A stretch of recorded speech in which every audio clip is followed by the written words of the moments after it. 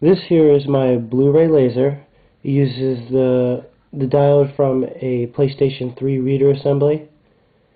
It are the same wavelength that HD DVD players use. This is Blu-ray. HD DVD also uses the 405 nanometer laser diode, so if you have a scrap HD DVD player, you can use it, or you can simply go get the Xbox HD DVD player add-on.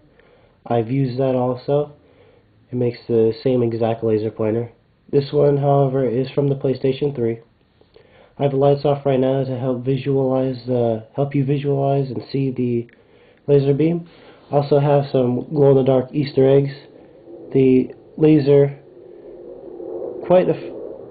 it lights them up quite effectively. You see it goes quite bright. I have a second one here. Just charges them up very quickly. You can also just make dashes like that. You can see the lines across them.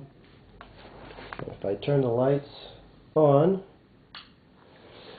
you can see my laser assembly is in a small Altoids chewing gum case, just like my DVD burner laser.